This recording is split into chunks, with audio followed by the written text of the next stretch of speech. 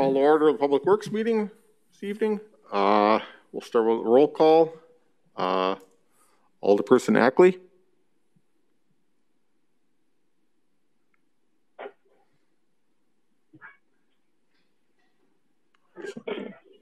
Betty, are you online? Thought I saw you.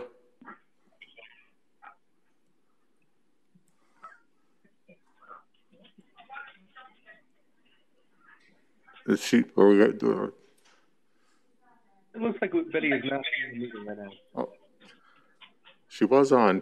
So, what's that? She's just rejoining. She's back. Okay, Alderperson Ackley.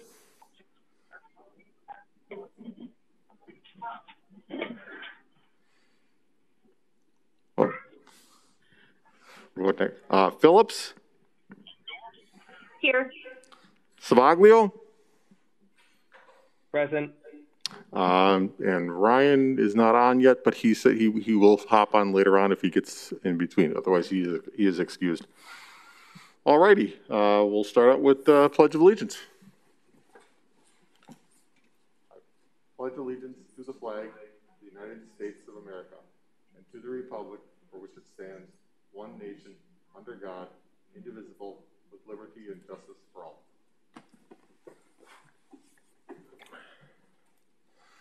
Alrighty, I think we can skip the introductions. I think everybody here is pretty much the usual.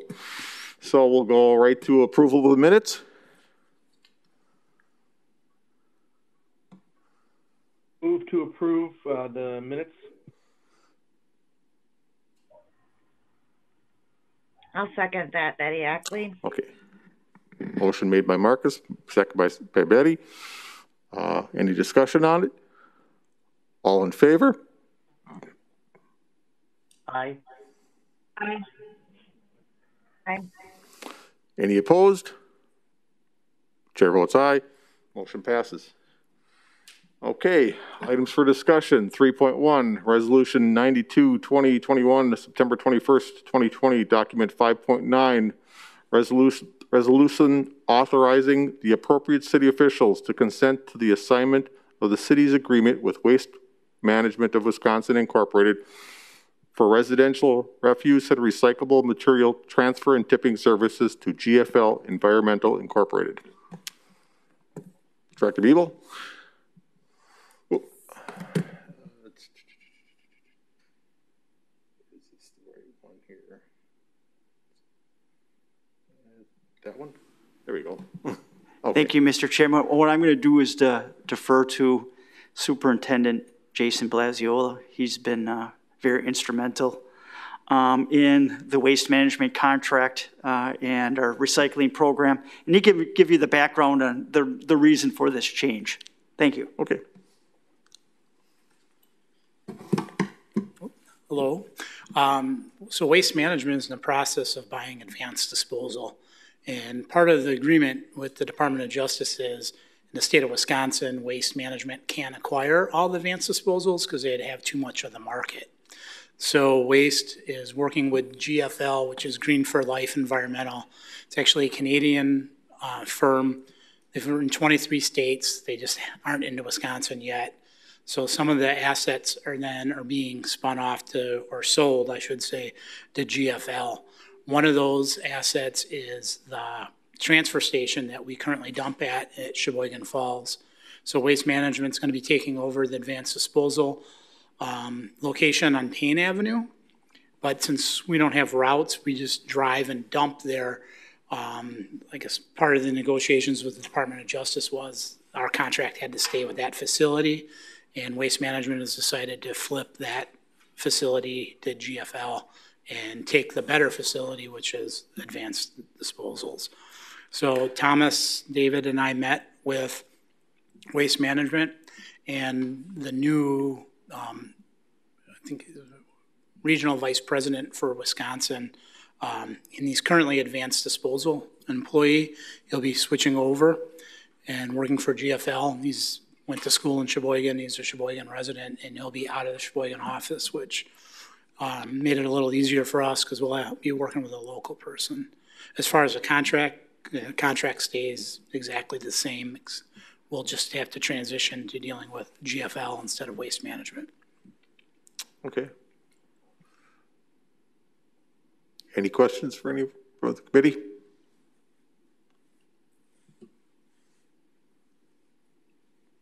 Do we have a motion?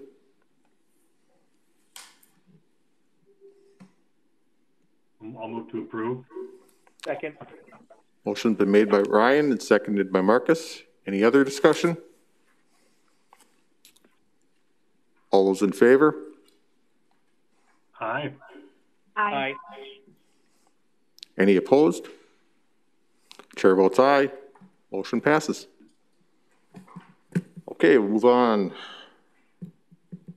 Resolution 96-20-21, September 20th, direct referral resolution authorizing the appropriate city officials to enter into a professional engineering services contract with both Infrastructure and Environment LLC for the Sheboygan 5-year restoration plan.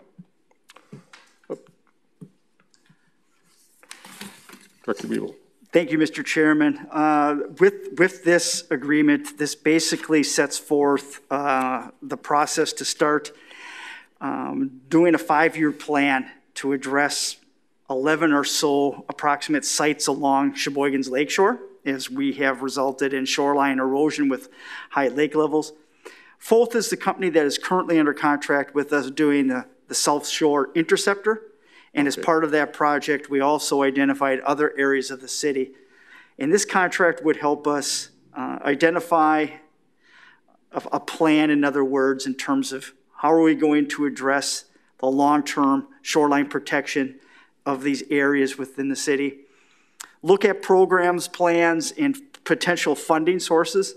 As a matter of fact, I just submitted a grant application to Wisconsin Department of Emergency Management and FEMA for a grant. So that's part of this as well.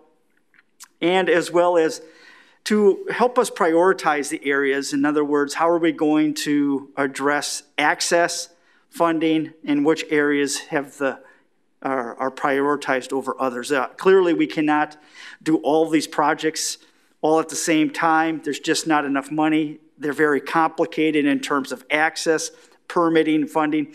Foth has a lot of experience on the Great Lakes in doing this type of work.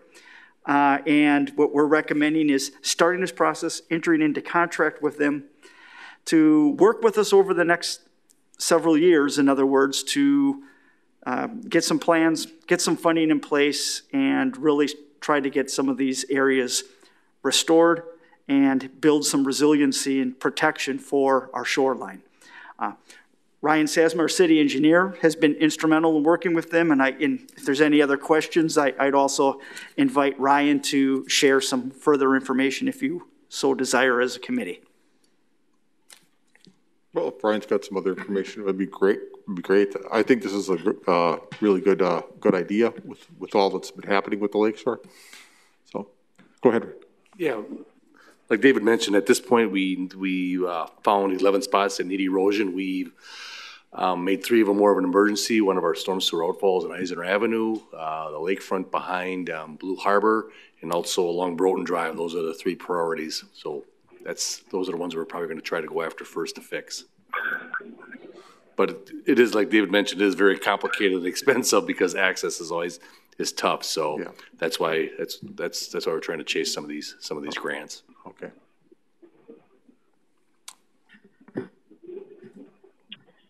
I have a question. Go ahead. So I was looking at this, and I think the cost was $50,000, if I remember correctly. I'm wondering, does that include a design, or is it just for the study? It's just for the study. It's just for the study and also for some of the grant writing. So it's just to determine priority areas, essentially? Yes, exactly. And also, it'll give us some preliminary design, but not final design, like for bidding purposes. But yeah, we prioritize 3 spots that we really want to fix right away. Eisner Avenue, storm sewer outfall, the erosion, or the lake bank behind Blue Harbor, and also along Broughton Drive. So in addition to that, besides prioritizing. It does have some, what I would say, preliminary engineering that will provide us some cost estimates that we will need to have some plans in place actually when we go for grants. So in other words, they're looking at a variety of strategies to address shoreline erosion. And it's not just throwing rock and stone and putting hard surface there. They talk about in their proposal of looking at dune restoration and trying to emphasize some natural protection and still have that balance between, protecting shoreline and infrastructure, but yet still making it soft and inviting and have some natural element to it, which is key. I mean, we're working with a variety of agencies. Not only it's the Corps of Engineers, but it's the Department of Natural Resources. And so working with this and trying to identify these areas and which strategy ultimately is the best fit for that area. FOLF has that expertise, and we're looking forward to working with them on that.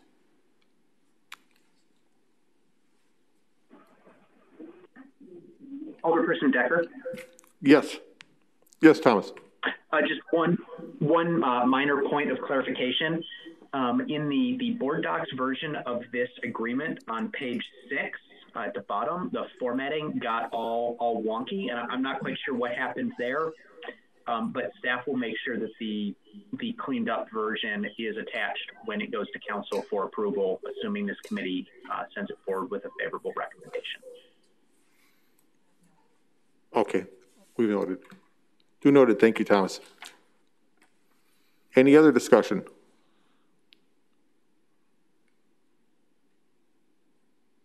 Do I hear a motion? Make a motion to approve. Second. Motion's been made by Marcus, second by Rose, I believe. Is that Rose?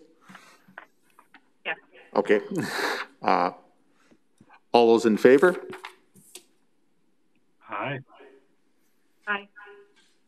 Aye. Any opposed? Chair votes aye. Motion passes. Going on, 3.3, deaf child sign discussion. The Department of Public Works received a request from the homeowner and parent at 2048 Pine Bluff Lane asking for a deaf child area sign to be installed for the safety of their child to make vehicular traffic aware of this. Department of Public Works have always supported this type of signage as long as the request comes from the parent, which it has in this case. From talking to Thomas, and he could probably explain this better, it doesn't need a formal common council approval, but I still would like to have the Public Works support the this signage being installed.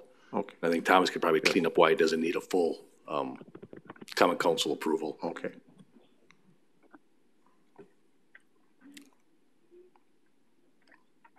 So the nature of this sign isn't one where someone's going to be cited for violating it. It's really an informational sign, just informing drivers that there is something to be aware of. Because it's not something that would lead to a citation. It can be done by the police and the Department of Public Works under their police power. But as Ryan alluded to, it's been quite some time since one of these signs was installed in the city. So we thought it was appropriate to go and present it to you and at a minimum take the committee's temperature about this type of signage. These are signs that there's a lot of discussion nationwide about these signs and how both their effectiveness and sort of how they work with the state sign codes, and different states have landed in different places with these signs. They're certainly legal in Wisconsin to have installed, but Wisconsin hasn't taken as clear a process as some other states in terms of here's exactly what we want to see. I know New York State has a very clear process they've outlined. There is a provision for informational signs. This meets that, but again, as an informational sign, it's not something that's going to result in a citation. Hey, Dean, I got some questions. If that's Sure. okay. Go ahead, Ryan.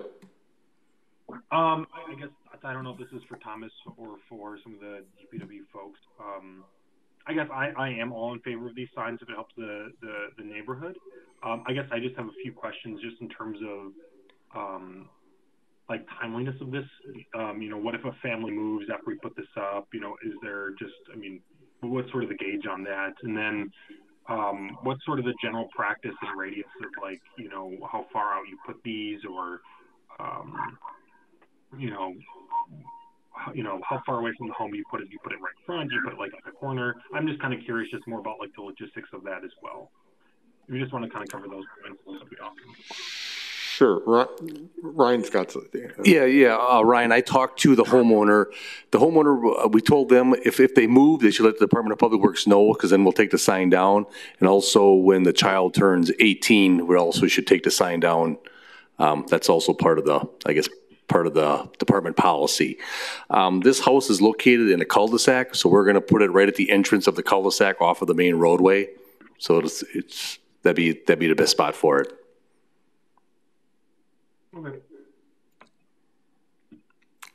Well, I, for one, am in favor of these kind of signs. I believe that they're good. They offer good information for the public, so that they know what's, you know, that there's someone in that area that's deaf, and so I definitely am for this.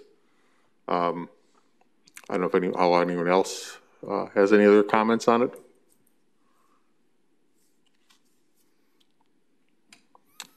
I guess that's it then. All right, thank you. That was just for discussion, so we move on to the next. Next meeting is October 13th, 2020. We have exhausted the agenda. Do we have a motion to adjourn? Move to adjourn. Second. Motion made and seconded. All in favor? Aye. Aye. Any opposed? Chair votes aye. We are adjourned.